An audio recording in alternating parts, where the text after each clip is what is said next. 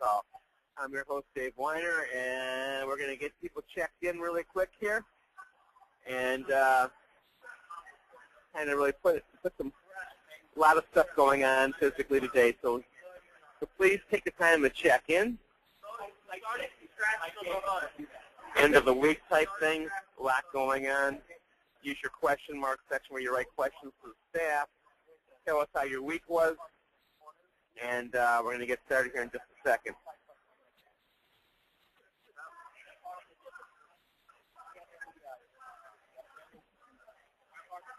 We are right at the top of the hour. We've got a lot of people out, as we always do on Friday, doing their different things. Oh, I know. A lot of background noise here today. This is unbelievable here today. Usually quiet in here, but today there's a lot of background noise. I guess everybody's talkative.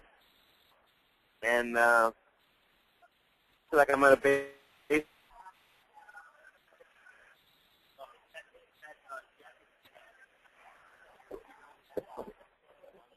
And not enough time to switch venues, so bearing with it. 5 million people in here today. But that's the place of being on the road. All right. We're going to quickly go through things that are going on. Houston, Texas this weekend. Tonight, huge op meeting being done by Blumenkemper, Petronovich, and St. Clair. That's in Texas tonight. Tomorrow, red carpet event tomorrow in Houston, Texas. Please see your website for details if you plan on being there. That's tonight and tomorrow in Houston, Texas. Next weekend, Hawaii.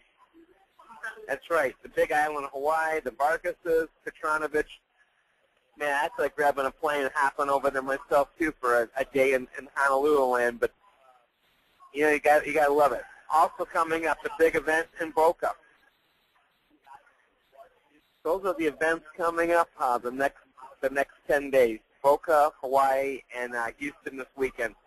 All events are leading towards the weekend to the Minnesota type thing. So we're pushing forward on that structure right there. All right, with that said, pushing forward. Please again check in. So Pauline, Stephen, Yamin checked in already. Karen, James Richmond. We're missing a lot of people, but it's typical Friday. We've got networking events. We got a radio show going on right now. In fact, we just happen to lose a lot of people on Friday morning.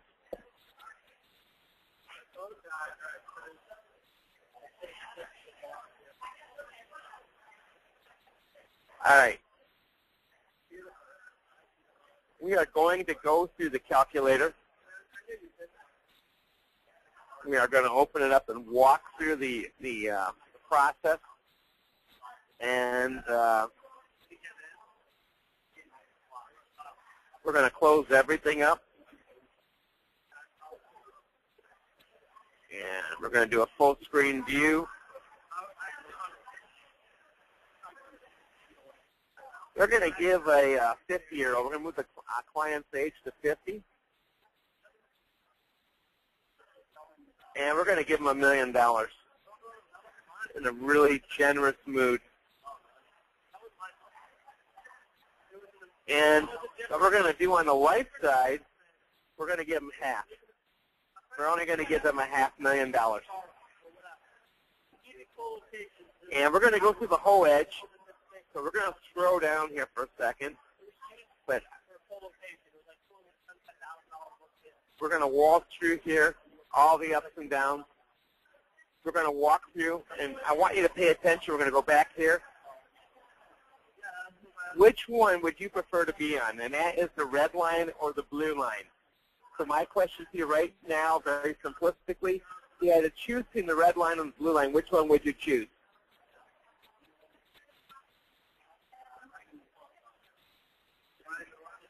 Now we're going to walk through and teach you the difference of those two. Now the red line is Wall Street. It's got all the things of taxes and fees and all those things. So we're going to go all the way back to 1999. You got that $1 million. And you can see right there, there's $1,195,000 sitting right there right there at the end of 19.5% gain. And as you can see right there in 2000, you had your dot-com implosion in 2000. And you can see we wrote it from $1,195,000 to $1,074,000. In 2001, we lost 13%, fell to $934,000. That was your 9/11 terrorist attack. You know, probably the first time we ever had war brought to our soil, and it won't be the last time, but we did have the act of terror, and then of course in 2002 that's the full-blown recession. And money is housed in three areas, folks. It's either in real estate, stock market, or guaranteed fixed interest-bearing vehicles. And when one sector of the economy fails, money tends to move from sector A to sector B. Well, that's no different right here. In 2001, 2002, the stock market obviously had crashed. And what do? Our money moved to the real estate sector. And from 2003 to 2007, we had a complete market physical recovery. And during that time frame, as it physically recovered, you can see right there, by the time we got to December 31st of 2007, we pretty much climbed right back to where we were at the end of 1999, the last year of Bill Clinton. Now, there's two things that are happening there on the red line. One is you got to pay fees. If your money is being housed in a 401k or being handled by a Wall Street manager, it doesn't matter who the Wall Street manager is, they're charging you to manage those funds. Well, you can see right here, the first year, I made $195,000. Would I pay 3%? Of course I would. I'd pay 3% to have, to make $195,000. I'd pay my $30,000. It's a great trade. The problem is, the next 8 years, it took me to get back to exactly where I was, and I had to pay my Wall Street manager 7 more years of fees to get back to exactly where I was in the winter of 1999, which means I spent more than my gains. My aggregate average was over $210,000 in fees at that point in time to make $194,000.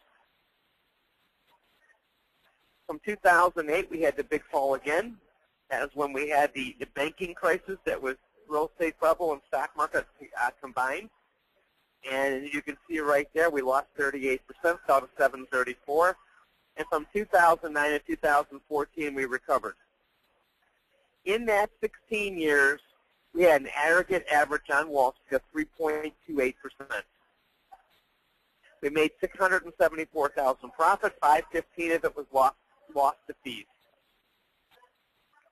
Depending on your taxes, in a 33% tax bracket, we had another erosion of another $385,000, which left us a spendable amount of money of $772,000. Now on the right side, I started with half. I didn't start with $1 million. I started with $500,000.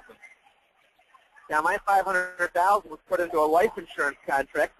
And why did I start with half? Because to move the money from the red line to the blue line, I had to pay tax and penalty. I gave my client a guarantee that they would get a part of the ups without none of the downs. So I gave them a 13% up with a 0% risk factor. And as you can see right here, at the end of that time frame, I grew to $1,519,000. Well, it was still a life insurance contract. And even though I had an aggregate average of 7.2, I still had costs of $199,000 inside that insurance contract over that 16 years, which brought my return down to 6.26%. But I get to access that money with no taxation. So you can see right here, $772 net versus $1,320,000. I think I'm looking pretty good for starting with half the amount of money. But I'm not done yet. Over here, on the red line saver, if you die too soon, you only get your account value less your taxes. On my side, I got $1,850,000 going to my widow, tax-free, death benefit. On the left-hand side, if I become ill, I might have access to my account value. I might not. Depends on how serious the illness is and whether or not I severed my ties with the firm. On the right-hand side, my family got access to $1 million up front. Again, income tax free to be able to create guaranteed income. If I live too long, due to market risk, fees, taxes, I can't even project the income. But on my side, I've got a projected income over $3 million in distributions from the age of 70 to age 85. If I need to have access to money, I may have access, may not, but you got penalties and taxes. I have easy access, no penalties, no tax. So we continue down here. In summary, on the red line, you got 100% of your money at risk. On my side, there is no market risk. Fees, they're excessive. Most are undisclosed. Ours, every penny is disclosed line by line. Taxes. You're in tax forever assets. 401ks, 403bs, IRAs, you're in a tax forever asset. Ours, by our Internal Revenue Code 72E, 101, 7702, and 7702A, it's a tax never asset. Access to your funds. You've got limited access, and you got penalties for 59.5. We got easy access. Your partner, massively in debt, spends irresponsible, total control. Timers can change the rules anytime. Us, we're financially sound, fiscally responsible, contractually obligated. Your cost, you pay all the costs. You pay the fees, penalties, taxes, and you take all the risk. On the right-hand side, you got zero net costs. You may recoup any and all costs, fees, penalties, etc. Your financial future, kind of it's nerve-wracking. Ours got really good peace of mind. As you scroll down, you get a lot of issues. And I'm going to come back to this last one here, and I'm going to scroll back up. Because a lot of people would then say to me, well, Dave, that's great if you're in the stock market, but you know what? I just don't believe in the stock market right now. Okay. What do you believe in? Well, I believe in, right now, real estate. And I got to admit you, real estate's always done better. So let's take a look how real estate would have done. So I'm going to change my allocation from the S&P 500, and we're going to go with the Dow Jones Real Estate 10, which is a commercial real estate index, not residential. And go back the last 16 years, give you the same 500,000. And how does that blue line look when you put it into that? Buy or sell the buildings operating off that index. And you can see right there in that bubble at the end of the time frame, million versus 1.6 million. An aggregate return on my money of 10.42%, and I started with 500,000, not $1 million. And I still beat it, penny to penny. I minus off my insurance cost. That didn't change. And you can see right there my tax-free, and we're going to scroll down here. What's my net? I got 2.1 million to 772.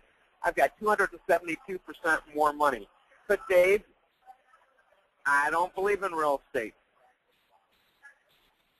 Okay, what do you believe in? I want to be in gold.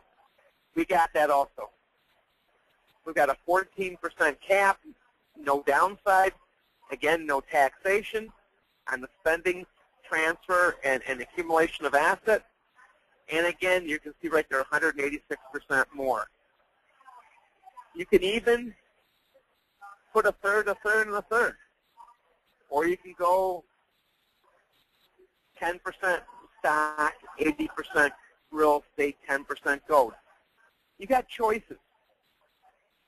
The bottom line is when you go back to the red line, blue line, which one do you prefer, the blue line or the red line? And remember, we started with half of what they had because I had to pay tax and penalty to physically move you out of that vehicle. So now we're going to talk about the obstacles. You got some obstacles. You've got 3. Obstacle number 1, tax. I think it's the biggest obstacle you face. Why? Why is it the biggest obstacle? Because your government is massively in debt. It just is. When you are 18 trillion in the hole, and that's the T word, it's got to come from someplace. You got to go back historically, and you got to look back at the history.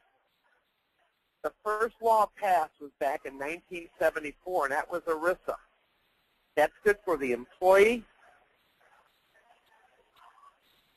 Retirement Security Act of 74, went into effect January 1st, 1975. Now, this was a law that was originally passed to protect you from your employers taking advantage of your pension, making the penalties so they didn't raid the pension fund. Well, there was an obscure paragraph that said you could only control your own maximum benefit supplemental savings plan on a tax-deferred basis. This law to the IRA. Over the next decade, every occupation got their own, whether TSA, whether it be the IRA, whether it be the 401k plan, everybody has their version. State workers, deferred comp. And as those programs were put together, some didn't. One of them had one thing in common. It gave you a tax break. Every CPN encouraged you to put money in these plans, and they called tax deferment the greatest thing since sliced bread. They said you can grow money, not pay taxes now, and when you spend the money later, you might be in a lower tax bracket. That's what they said. Be in a lower tax bracket. And folks, that's crazy. That's absolutely insane. Why? Why is that insane? Because you should have your home paid for by the time you retire. That deduction's gone. Your kids are grown up. That deduction's gone. What do you have left in deductions? And if you're taking out from your retirement the same income streams that you took out as a worker, and it's being taxed as ordinary income, your savings being taxed as ordinary income, well then guess what? You're not in a lower tax bracket now, are you? And the thing that we counted on the most during the course of our lifetime, which was pensions, well, they've become a footnote in history. They belong to the ages. Very few occupations have a guaranteed source of income. Now, can the government hijack your savings? Well, if you read the book, The Power of Zero, by David McKnight, and if you did the time and read that book, you know from the Congressional Budget Office, if you're in a 25% tax bracket, they stated, not Dave Weiner, not you, the Congressional Budget Office stated that you will see your tax bracket go to 63%. So if you got $100,000 of money in savings, instead of having $25,000 go back to Uncle Sam, how about 63%? And that is before state taxes. Taxation is a legal way to steal your retirement nest egg. Now, can you afford that to happen? Does that make any plausible sense to you? I find that to be highly discouraging to think that that could physically happen to you. This would be bad. What if taxes do skyrocket? You've got no control of it. If you go back to the end of World War II, 1945, the highest marginal tax rate at that time in this country was 94%. And at least you had write-offs back then. During the 70s, before Reagan, we had marginal rates around 70%, the highest position. And speaking around Reagan, during the late 40s, before he became governor of California, before he entered his life of politics, when he was president of the Screen Actors Guild, he made 2 movies a year. He made about $100,000 per picture. And back then, you could earn about $200,000 before all your tax breaks were done. Why did he only work 6 months of the year and make only 2 movies a year? Why is that? Because it made no sense to make any more money for him. In other words, at 94%, everything over $200,000 would have basically gone to the federal government, and the rest would have gone to the state of California. So he worked 6 months and took 6 months off. In the 1980s, you had 3 tax codes passed: TEFRA, DEFRA, and TAMRA. During the tax reform era of the 1980s, we lowered the tax brackets in this country. We lowered it completely to around 28%. What was the give me? The give me was simple. We lowered the brackets, but we took away most of the deductions. And why were there so many deductions? Well, you have to go back historically, and you got to understand the 1970s was a crisis in this country. Most people don't remember the huge crisis, the energy crisis and the oil lines and inflation. Double-digit inflation was the norm in this country.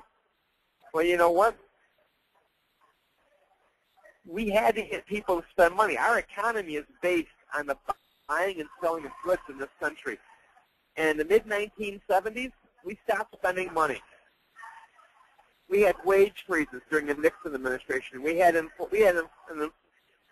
actually freeze the price of milk and gasoline and sugar. And we had to get you spending money. How did we get you to spend money? We gave you write-offs. We told you to write off your credit card interest rates. We told you if you want to buy a big appliance, we trained you to go into debt. We turned a nation that never did this before into a nation of debtors. You became a payment-itis world.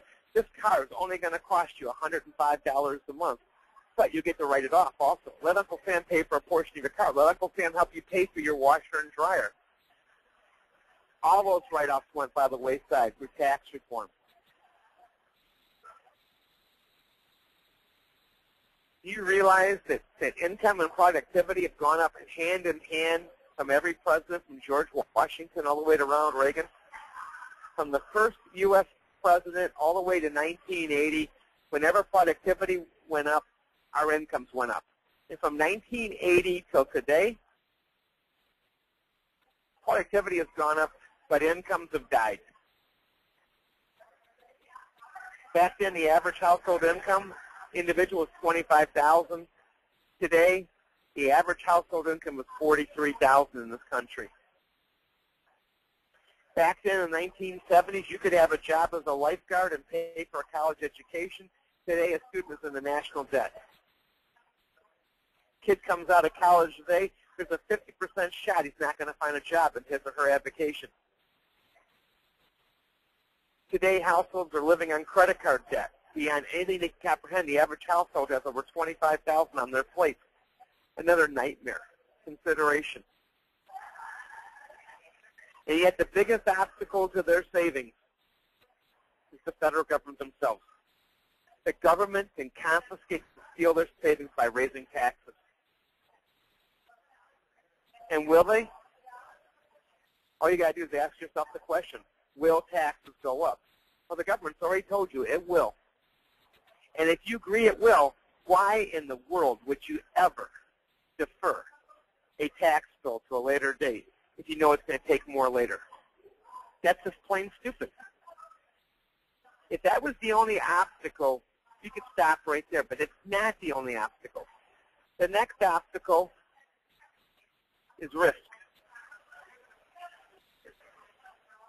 Markets go up, markets go down. Come on, folks. It doesn't have to be that way anymore. There are strategies in the world that allow you to get the gains without the losses. And if you learn that they exist,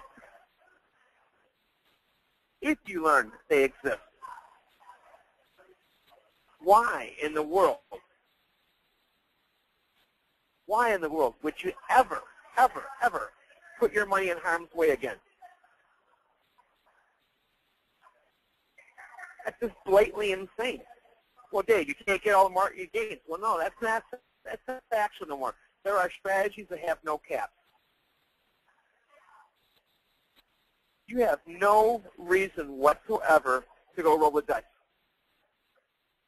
We tell people not to go into casinos. Why in the world would you play the casino of Wall Street? The casino of gold. The casino. It's just crazy. And I can give you a gazillion analogies, but the bottom line is this. Why? Why would you take any risk whatsoever?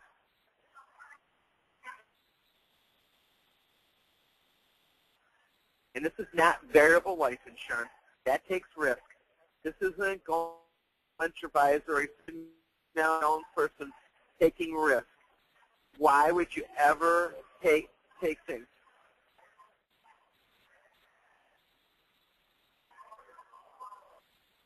Why? Make any sense? Does it make any sense to take risk?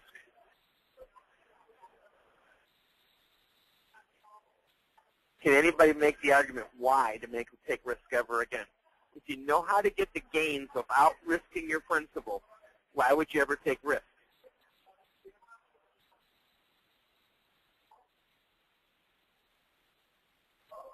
Now, to Dana Gibson's comments, I've sat down with many CPAs. And to Dana, this is for you. Roth is an amazing thing, and it's a choice.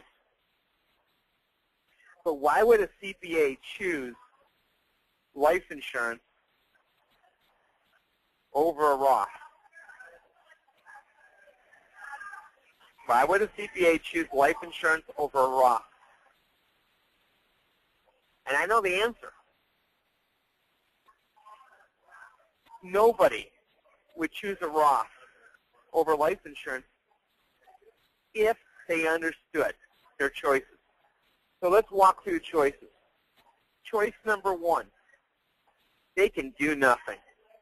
Let's just say you're sitting here today on the call and you got your money right now at Edward D. Jones.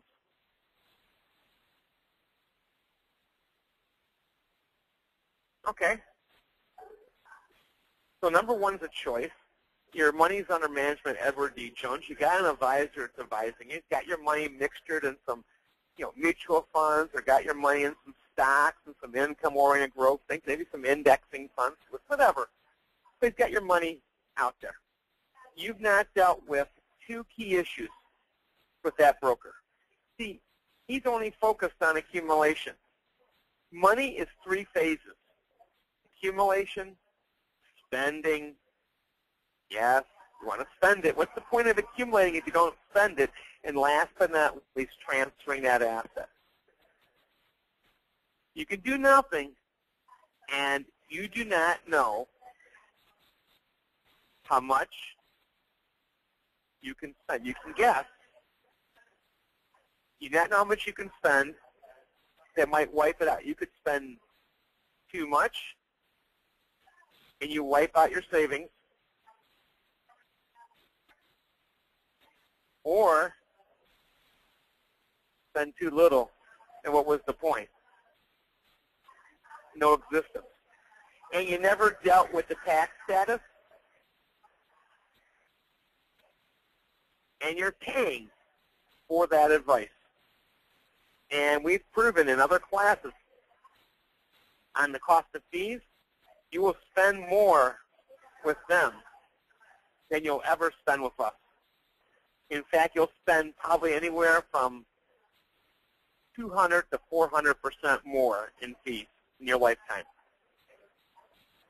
Proven, kind of scary, but we did that the other day. We showed $400,000 in fees in the last 10 years and versus $88,000 in cost of insurance contracts. So, but that's not, right now it's not about the fees. It is about doing nothing, keeping your money at risk and not dealing with that tax status.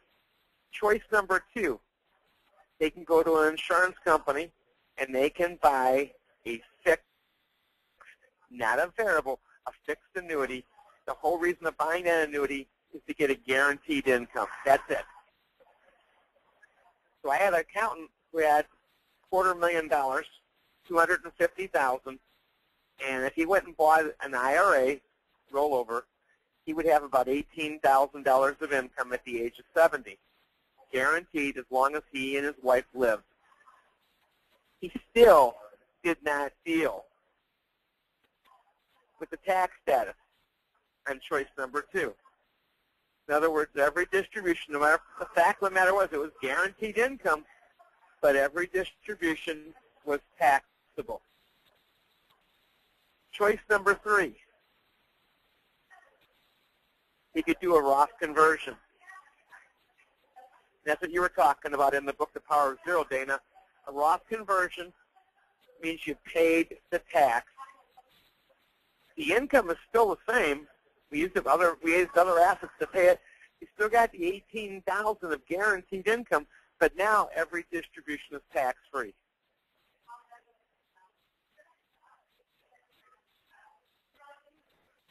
The 4th choice, my favorite. Pay the tax, enjoy the income, get the tax back. Now, when I did that with CPA, certified public accountant sat there and he goes, huh? He knew about the Roth conversion. He goes, what do you mean pay the tax and get the tax back? We traded a $250,000 taxable asset for a $556,000 non-taxable asset. This is the new type of life insurance, not the old stuff. This was an index UL. 3 things could happen. Thing number 1, client could die. My widow got $556,000 in this example at the age of 70. She bought an annuity with it, and she got $36,000 of guaranteed income. Question number 1, is $556,000 bigger than $250,000? Yes, it is. My client family got their tax money back.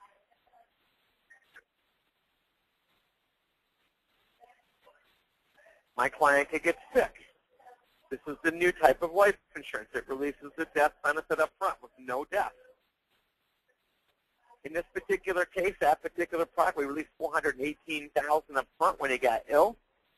We bought an annuity, generated $31,000 of guaranteed income until both were gone. Again, is $418,000 bigger than $250,000? Yes, recovered tax. What if at the age of 70, not dead and not sick? Shame on that client for not passing on in 5 years or getting sick. Guess what? $18,000, same as the annuity, projected tax-free income. Not guaranteed, projected. So here's the good news. Sooner or later, no one lives forever. And when that happens, we finish and conclude the deal. So now, as we're sitting here today, we've gone in the calculator. We talked about the obstacle. And the obstacle, the big-time obstacle of taxes, we talked about the obstacle of risk. And we've dived in and delved into fees. The last obstacle is a human factor. And it's broken into 2 areas. And it's probably the biggest stuff that we do. At least in my opinion, it's the biggest stuff we do. The human factor is you. There's 2 huge obstacles on the human factor. 1, we do not eat right. We don't exercise right. We got issues, which means we have health issues. In the United States last year, the average age of death was 74 for a male, age 80 for a female. Almost 2/3 of all the bankruptcies in this country were medical related. The average age of a medical incapacitation bankrupt, according to Harvard Law, was 44 years of age. Don't blame health insurance. 78% had adequate health coverage. The average age of a critical illness, which includes heart attacks, strokes, and cancer. Average age of death, well, 84% died of those three illnesses. Average age of a claim, 43 years of age. 52% of all the claims for a critical illness in the United States last year was between 41 and 50 years of age. You all got bills. You got house payments. You got car notes. And you got this obstacle called funding your retirement. So I'm going to go back and ask the question. If your income stopped tomorrow, what's your current plan? I'm going to tell you what our plan for our clients is. Let's pay off their debt. Let's retire their debt the day they get sick. Let's release that life money up front. And, not done yet, let's release enough money to buy an annuity that replaces that person's income 100%. 30 days later. The day they got sick, I replaced their income for life. And if they succumb, which means die, their widow gets their income. Not for 2 years or 3 years. That person's not there, but we've got 100% of their income on the table for life. Wall Street doesn't do that. Money managers don't do that. The biggest obstacle is a human obstacle. And when you can sit there and put the income on the table in the event of them becoming sick or ill, in today's modern day programs, they don't have that. This is not Band-Aid insurance from Colonial. It's not a Band-Aid from Aflac. This is talks about we have the ability to release between $5 and $6 million the day someone gets sick with no death. Enough money to pay off the debts for a small business owner, a day, enough money to be released. This is called income continuation. There's two forms of it. I do business continuation planning, and I do household continuation planning, HCP. If you're a business owner, what causes businesses to go, 8 out of 10 businesses go down for the count, right? That doesn't change. Business owners have the most stress in the entire world. They borrow money from banks. They put their business, they have employees that count on them. And 77% of the assets from a small business owner are in their company. I want you to visualize that business owner gets sick tomorrow. They get sick. They're not there. 99% of small business owners in this country have most of what they do in their head, and that company's not functioning. That guy's gone. That company is in deep, deep trouble. But the problem is most people, and this is a fact, 7 out of 10, 70%, they get sick before 65 years of age, unfortunately, don't end up in a box. The bank doesn't care. They prefer them in a box because they had them buy life insurance to pay off the debts in case they got sick from their loans. Well, there are 3 entities that got to be protected in a company. One is the business owner themselves. We need enough money released day one to cover the overhead. The overhead for at least 12 to 18 months. If their business has $50,000 a month in bills, includes the money he takes out of his business to pay his personal bills, we got to cover that, so that his household doesn't go down for the count. You add that up right there, that's like $900,000 up front. Let's get him a check for $900,000. Let's get him some money up front to hire 1 or 2 people to replace what he or she was doing in that company. It means I need another couple $100,000 in front money to pay for a couple of employees. My spouse needs time. Time to see if you're going to go back to work or not go back to work. We need money to hold that company together. And by having the overhead, the employees aren't let go, and I want enough money released to pay off all the debts. It's easier to sell a company if we have to sell it debt-free than it is with a debt position. And folks, that's a big deal. That's business continuation planning. Household continuation planning, pretty simple. Same thing. We're going to replace the income, we're going to pay off the debts, and we're going to replace the income. And we're going to make sure any promises we made to our kids or children from the standpoint of college funding and else, that money's there, released the day my client gets sick. So whether it's a business continuation plan or a household continuation plan, those things are in place. That's a big deal. That's the human factor. The second part of the human factor, unfortunately, which is also you, is called procrastination, or you're not saving enough. That's the reality. Procrastination. So again, we go back to our calculator. And we have it in our calculator. So I'm going to go here. I'm going to go to the end here, back into my better way to save. And it's right here at the very bottom. You just got to open it up.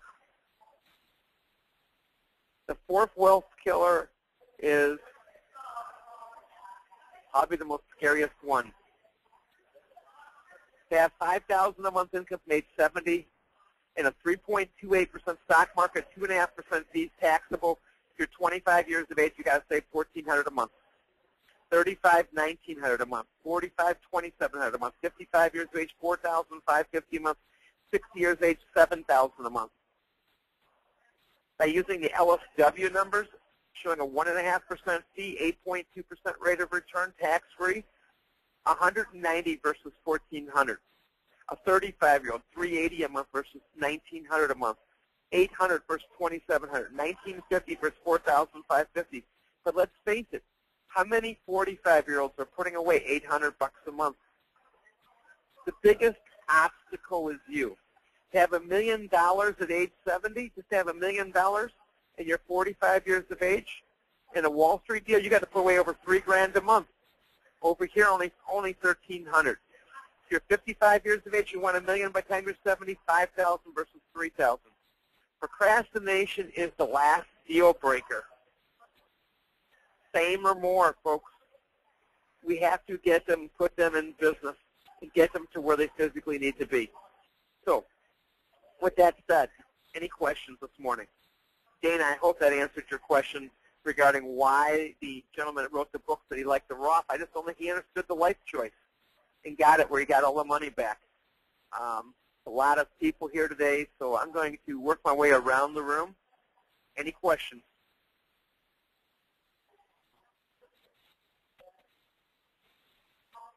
A lot of our key go-to people, they're not here today because, well, they're got a radio show going on. We got a networking event going on in San Diego, which we do every Friday morning. But I'm going to go to Darren Delaney in Minnesota. Darren, how are you this morning? Darren, can you hear me? Yeah, I can hear you. So, Darren, do you have any questions? Do you have any questions or comments on what you've gone through this morning? You know, I don't have any questions. I just I was actually typing. Can you send a copy of this out to my team, because if you explain something logically like you're doing it, and there's really there's no way they can say no to it because it makes sense, and they're actually selling themselves then because I see it in front of their eyes of they'll be doing it So this is the perfect presentation. I'm watching the questions and comments from the room here. All right, we're going to go to Annette Braswell in North Carolina. Good morning, Annette. How are you? I'm doing good. How are you doing? Good. So how did this help you a little bit today? Well, I mean, gosh, I was trying to make a million notes here, but I mean, you put it so eloquently. I think what is a wonderful thing for me to try to get under my belt is the progression of explaining how here's what you're going to get, here's what your options are. So you start with the doing nothing, what's going to happen. if you buy this, here's what's going to happen. If you do a Roth conversion, here's what's going to happen. And then you take that information and you move on into what happens if you die, what happens if you get sick, what happens if you live. Because now look at your calculator. Now look at your calculator, Annette. There's your cheat sheet. There's your cheat sheet right there on your calculator. It's there. All you got to do is open it. Illustration results. I like that. Do nothing. Purchase an annuity. Do a Roth conversion, or trade for a tax forever asset for a tax never asset. It's right there. All you got to do is follow along.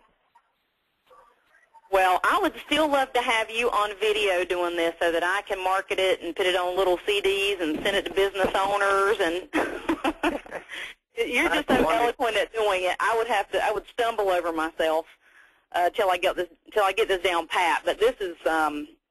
But you're getting better in the field this week, haven't you? Yes, definitely. I was late getting on the call today because I was asking somebody about their retirement at the tanning bed. And she may be, and I also talked to her about being a recruit too. So she's a little excited today.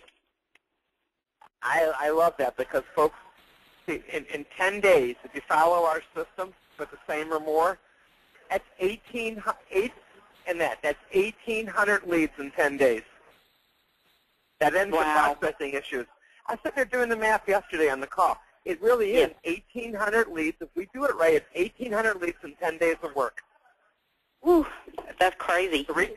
That's doing same or more close, putting them in business, 3 wide, 3 deep, 9 times 200. That's how many contacts we have in our Facebook and our phones. 9 times 200 is 1,800. That's 45,000 in production in 10 days. Wow. Well, let me ask you a question real quick while I got you on the phone. I just talked to another young guy who works at Hartford, so he's under contract or he's captive. And he really liked what I had to show him, but it didn't quite reel him in because he gets a salary there. How can I overcome his objection to going to a commission-based opportunity that's really huge because he has no opportunity there? He's making $40,000, and he's looking for growth, and they still have yet to, move him up the ladder. I'm going to give you the answer.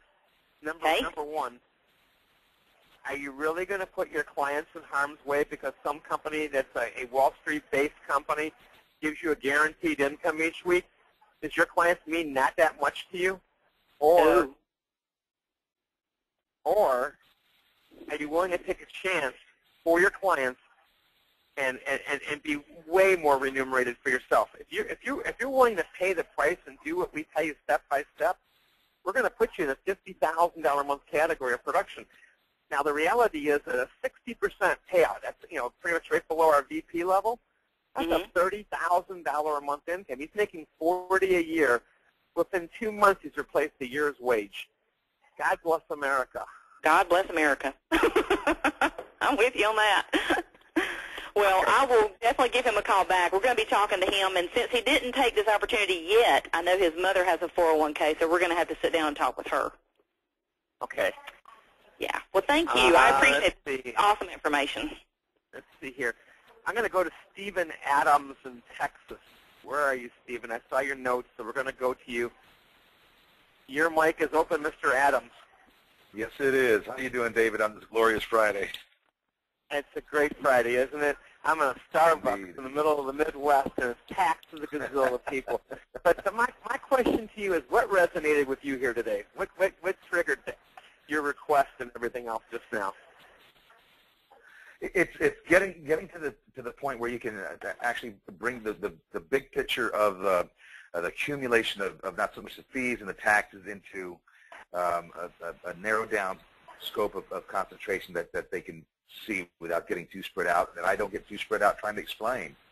If I can show them, and let them visualize where their money's going and where it can go, that is gold. I can explain it all day long without being able to show them, and it probably doesn't mean near as much as being able to show them in the actual numbers. I'm going to go back to the $1 million question I asked you before, but I'll ask you again. Knowing what you know now and what you're getting educated on, how much production do you think you should be doing on a weekly basis, bare bones minimum? Do you think the 1,000-hour club, or do you think you can do more? I think I can do more. It's all the numbers of getting in front of people. Activity is everything, and oftentimes we're our own worst enemy on that. And now, do you understand the power of same or more yet? Absolutely. Do you understand 3 wide, 3 deep equals 9, right? Yeah. 9 people times $400, 100 hours a week, right? You realize in 10 to 30 days, you were involved in over $45,000 in production, That's insane. and you picked up 1,800 leads. Isn't that better than all the internet leads in the world or direct mail leads in the world, a friend taking a friend to a friend and replacing 401k contributions? Okay, so now we're talking about mastering the recruiting process as well, and not just doing the mastering the presentation. Remember, Stephen, at the end of your thing, at the very end, and person says they want to do the same or more, you got a choice: get referrals or put them in the business. Remember, we want to put them in the business? Yep. You put them in the business and you collect their 200 contacts. They're already a client. They're a $400 a month client, give or take a penny. Is that enough money being saved? Let's say no. Nowhere near what they need to be doing. They're not saving enough, right? Correct. How are you going to get them where they're putting away $3,000 plus a month? And the answer is by you sharing. By you doing revenue sharing. I know you could just take the referrals and write the business and never give a dime to a client. I'm asking you to share your money, share your time, help that person get to where they need to be. You do that by you giving. The law of reciprocity comes back to you 100-fold. By you willing to share your money and your time and your education, not for the sake of just making a sale, but more importantly, by you sharing that, then guess what? They're filling your coffers from all the people you could ever humanly imagine to see. Does that make any sense? Oh, absolutely. That's a great perspective on that. Yeah, and once you get that, once you understand that part right there, as you get to the end and put people into the deal, then game over for you, sir. Within 10 to 30 days, same as Annette and everybody else, if you follow that process, you're going to have thousands of people to see, and you'll never have enough time to see them all. You'll be buried in activity. And that's the beauty of our system. You're not chasing fresh dollars. You're only working with money being spent already, being consumed by Wall Street. In other words, can we do better? Can we do better for them? Answer your question. Can we do better for that person? Yeah. Is their $400 better with us than with that money manager? No question. There's no question. Taxes, risk, fees. I think we shine beyond anything they could ever humanly comprehend. So then the question is, they got the human factor going on still. Just because you moved that $400 out of harm's way and did better for $400, we still have not solved their riddle how they're going to have a decent retirement. And the only way they're going to have a decent retirement is if you help them increase their income. You do that last piece. It's like being at a, for example, church, and you got some people that are trying to recover from an illness. The person has cancer, and there's treatment to get that person better. Would you not encourage them to get better? Take the treatment? Absolutely. Yep. What if the person had a addiction? God forbid, gambling addiction or drinking addiction or something like that. Wouldn't you, as a group, encourage them to do things to get better? Well, These people are sick. They're sick because they've been encouraged their entire life to spend their entire paycheck. They've got what's called paycheckitis, paymentitis. So we know we can't change it. It's already been committed for the next 20, 30 years, the bills. So what do we have to do? We have a choice. We could just forget about them, and they become a tragedy that came across our bow, or we can share our money with them and teach them, help us teach others not to make the same mistakes. That's what this is all about, Stephen. That. Once you got that down with science, then the law of reciprocity comes back. Comes back tenfold for you, doesn't it? Yep. That's where we're at, sir. And that's the difference. We teach people over and over again how to become better savers, better household continuation planning. And we will finish top of the hour. I got a last couple of questions and comments that are coming in. And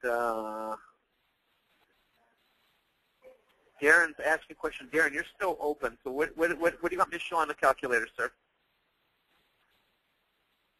Darren, you are still open. I was just saying to show it on the calculator quick, because some people have first seen a calculator for the first time this time, and they don't even know that you can show agent commissions on that same calculator as a client presentation.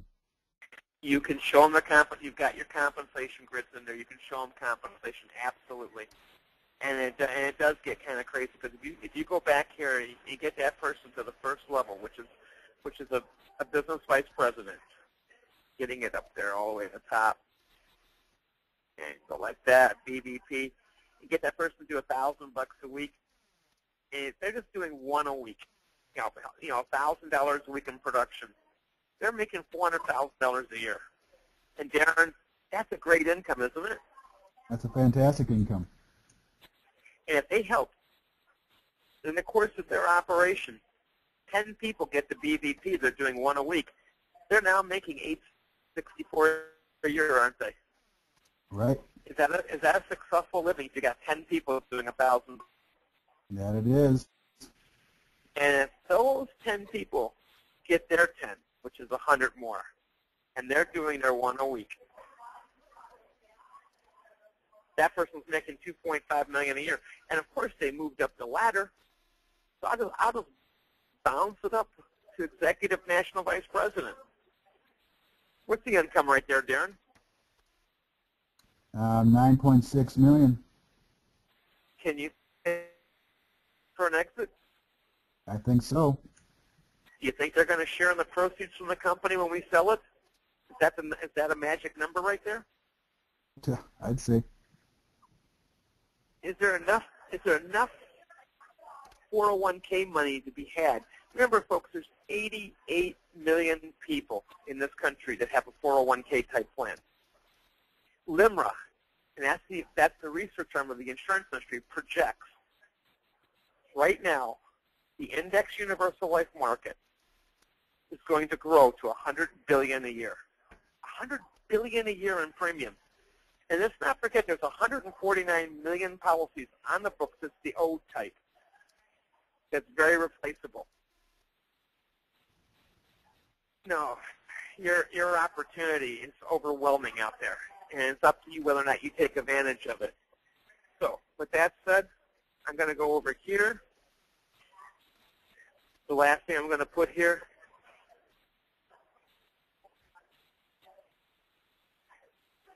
I don't know, Robert. I'm not sure. I'm not sure of the question. Text me that, because I'll lose the questions here, but text me that question and see if we can figure out what you're exactly asking there. You're asking for monthly contributions for ongoing annuity or life policy with a lump sum deposit. I'm pretty sure we can, but I just need to know exactly what you're looking for. So with that said, it's 1 minute on top of the hour. I hope we've been a little bit of help for you today. We're going into the weekend. I like weekend warriors. I'm looking forward to the big weekend myself. So with that said, it's 1 minute on top of the hour. Make it a great, blessed weekend. And remember one thing. all you can do is all you can do, but all you can do is enough. With that said, thank you. Have a great weekend. Bye.